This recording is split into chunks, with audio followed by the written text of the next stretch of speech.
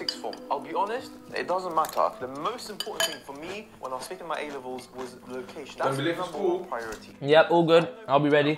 Amazing sixth forms. They went so far away every day.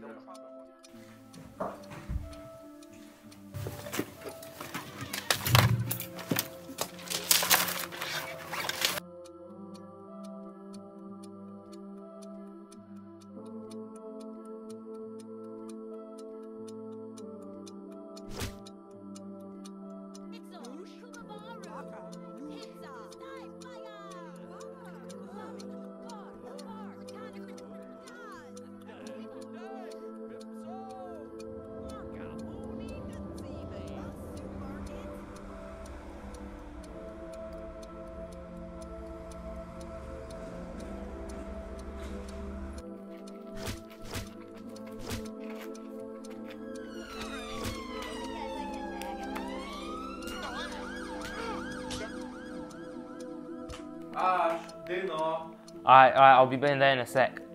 Safe lads, I've got to go now. Good game. It's getting cold.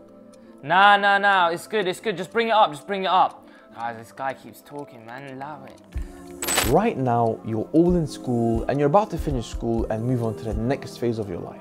But before you move on to the next phase, I want you to stop and just think about the people around you. You see, all these people that are around you in school, your classmates, aren't going to be your classmates forever. In fact, in 10 to 20 years time, some of these people who are right now your peers will have escalated to such high levels that they'll be famous, celebrated, leaders of the world. In fact, you might even go up to them and ask for a signature or a job at their company. But before we get to that, let's quickly remind ourselves, right now we're all peers. So what is it about these individuals that make them more successful than yourself? You see, we all have 24 hours in a day, the successful person and the not successful person. And most of the time, being successful is not about the big things, but rather it's the subtle things that is done over a long period of time that make the biggest difference. So I want you to think about the choices that you make in that 24-hour period and see how you can improve yourself, how you can make the most benefit from every single hour. Because remember, there's only one person that will get first place and everyone else will be second